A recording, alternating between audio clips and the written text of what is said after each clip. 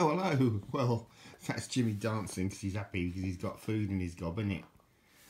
But today, I'd like to take a look at this book, which is a really good piece of writing, I think. It's very funny.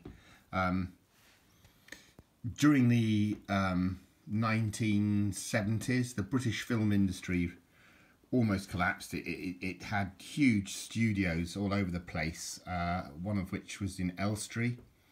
They had them at Shepperton, they had them at Pinewood, in Black Park in Ivor Heath. They used to have the Hammer House of Horror studios. I can't remember where they were now because my brain is going, but there was also another studios at Ealing and that's the clock. During the 1930s and 40s, the British film industry was like, you know, ripping it up, making it. It was ripping it up. But by the 1970s, it had completely... Bray was the studios for the Hammer. They were at Bray Studios near Windsor. There was also a film studios up in... I can't remember the name of that now either. Baldock in Hertfordshire. So they were everywhere.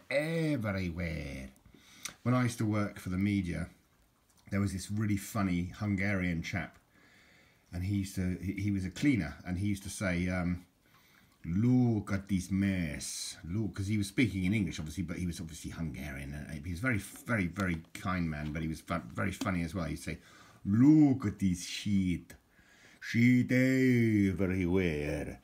I have cleaned and emptied the bins, and now it is full of shit again. Footprints. Effing footprints everywhere." And I used to roar laughing because he just sounded like one of the early sort of Hammer House kind of characters out of the films. Anyway, I got a great thing for comedy, and this guy, Robin Askwith, was classic. In the 1970s, when the film industry was dying in England, he brought it back to life. And guess what? The cover. It's brilliant. This book's brilliant. But ultimately, he did this series called Confessions, and they were kind of like Lorno, sort of light porn. I don't know what you call it, but these phrases. I mean, he's a witty fella. That's a fact. I like this one out of all the three of them. A girl goes into a pub and orders a double entendre, so the barman gives her one.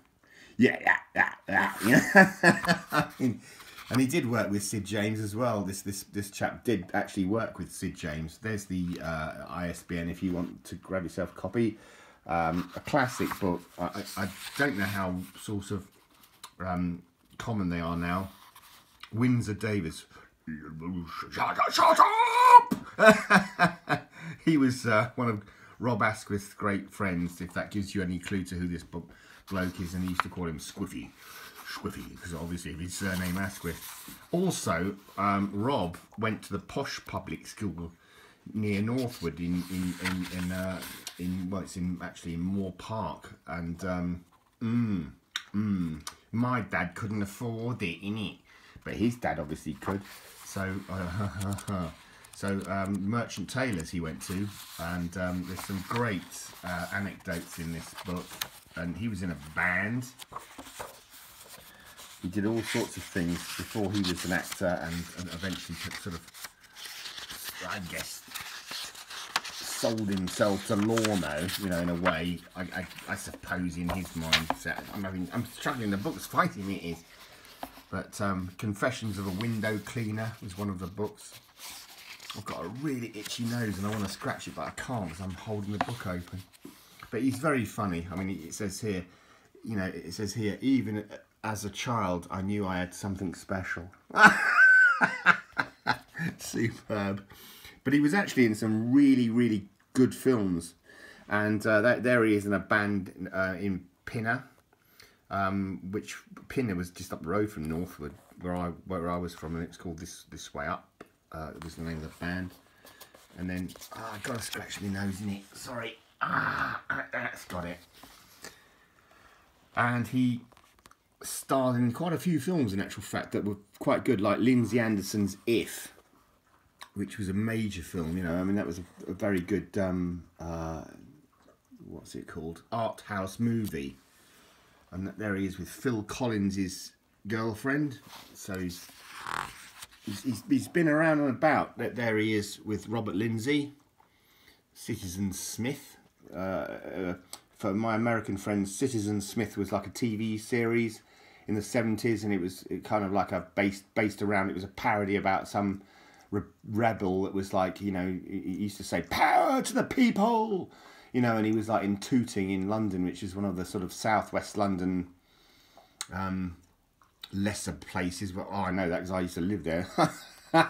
In fact, I worked there on the buses, as we used to call it, in the ambulance service. But yeah, it was a parody of kind of the modernist as it was then in the 1970s type thing. There he is with Tony Booth. You might know that actor better as Cherie Blair's father, who Cherie Blair was married to Tony Blair, the Prime Minister of England. So he's got his contacts in it, and all sorts of different movies that he did. Always, obviously, with you know, with humour in mind. That they were he was, and he also did well. He was lucky in it. It's a tough job, but somebody has to do it, don't they? But and he was with Warren Mitchell, another famous British sort of actor. Stand-Up Virgin Soldiers was the name of the movie. Queen Kong was not one of the best ones he ever did. I think he did that with the Polish actress Rula Lenska, in actual fact. Yeah, there he is with Rula Lenska. And there he is with Bless This House, which was another famous TV series with Sidney James, and yeah, wonderful days. You know, there's so many famous faces there. I can see like Terry Scott and June Whitfield. I can see there. I can't remember this chap's name for now, but he was another famous actor. Selwyn Froggatt was the character that he played. Really cool. Leonard Rossiter. He was in Rising Damp. And there he is with Linda Hayden, who was another famous British actress of the sort of 60s, 70s. Well, 70s, I suppose, really, more than the 60s. She would have only been a child then. But there he is playing with Richard O'Sullivan, who was another famous actor in Robin's Nest. He's played part of Robin Tripp and all that. There he is with Oliver Reed, probably one of our most famous British actors that went international, as it were. And there he is with all sorts of people. Look at that. Mickey Dolenz even. Unbelievable. Lisa Goddard. Superb. Massive career. Cooking up trouble in Bless This House. And that was his face. I mean, he used to mug, you know. He was a sort of a mugger, as it were. Mugging comedic, you know. And this book's gone really old now, isn't it? Unbelievable. But there's the bit at the back there. Robin Askwith. It was Southport, Lancashire. He's a Lancastrian fella. And I can tell that from his humour. And there's the thing. Educated at Merchant Taylor School in Rickmansworth. They call it Rickmansworth. It's not. Well, it arguably is in Rickmansworth, but it's actually in Moor Park. But Rickmansworth is a neighbouring village. Well, town. So you can read that for yourself. I hope you enjoyed this anyway. I hope it's some interest. I would certainly recommend you read a copy. Because it is funny. It's very funny.